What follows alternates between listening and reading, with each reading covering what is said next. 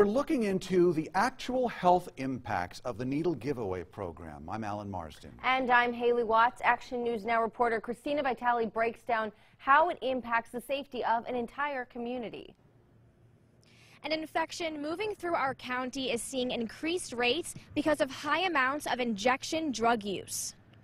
Endocarditis is a bacteria-related heart valve infection. Rates are increasing in our county among younger people. Butte County public health officials say that the syringe service program could help to stop that spread. Public health as a whole supports syringe access programs because it's science-based. What the science has shown us is that for public health specifically, it is very helpful in protecting the community against diseases such as HIV and hepatitis C.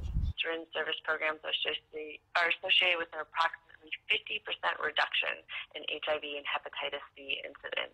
I reached out to the Northern Valley Harm Reduction Coalition and spoke with Marin Hambley, the HIV Hep C test counselor, over the phone. What can you say to the people who are worried and are seeing large amounts of needles scattered or around their community?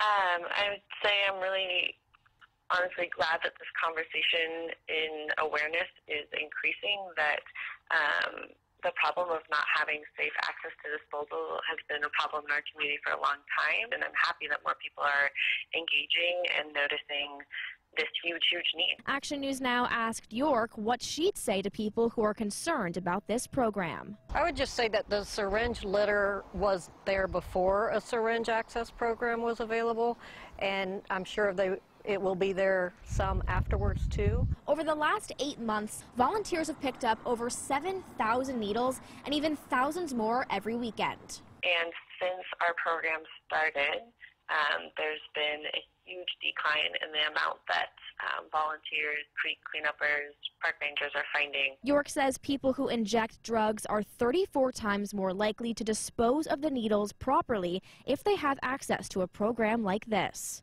Public health is available for any groups or organizations that need some data and information on it. They can contact our department, and we're happy to come out and do a presentation. Let's transform concern into access and more programs. The more we support, meet people where they're at, connect people to resources, the stronger our whole community is.